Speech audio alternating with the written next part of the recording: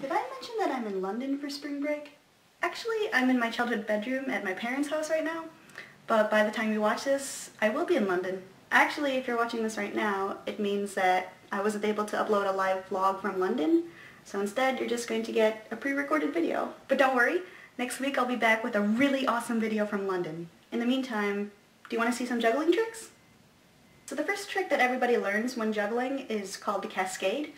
The idea is that you're supposed to imagine a box in front of you. What you'll do is you take maybe the ball from your left hand and throw it to the opposite right corner of the box.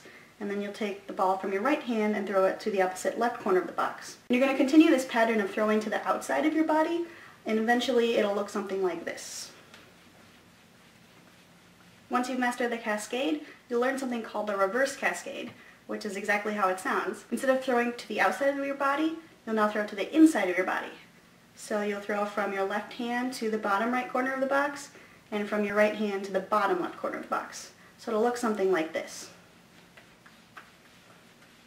The juggling trick that is probably the most depicted in cartoons is called the waterfall. It's this continuous circular motion that kind of looks like a waterfall.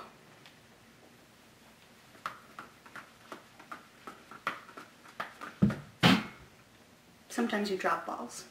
One trick that always pleases the crowd is called the dumbbell, which is where you have two balls going up and down on the outside, while you have one ball going up and down on the inside.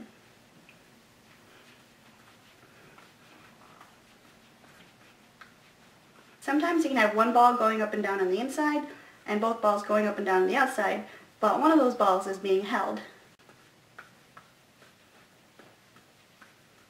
There's even a trick called the tennis ball, which is where you have one ball volley from one side to the other, kind of like a tennis match.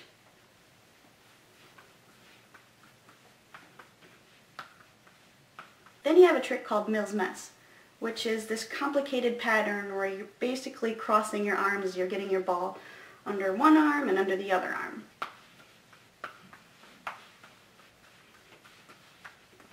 Sometimes you make really weird faces when you juggle.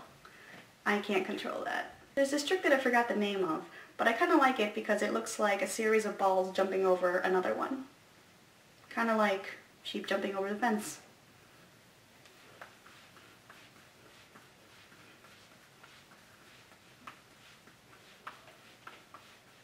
There's also this trick called the robot, or the machine, which is really, really hard to do, but I'm going to show you how to do it anyway.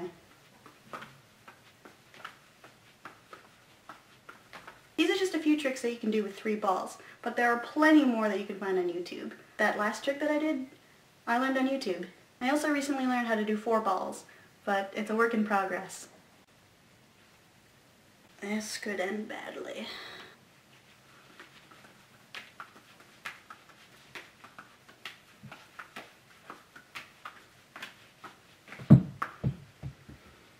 Hey, I saved the orange one! So those are some juggling tricks that I know. Hope that everybody's having a great week, and I'll see you next week, hopefully with a really good video from London.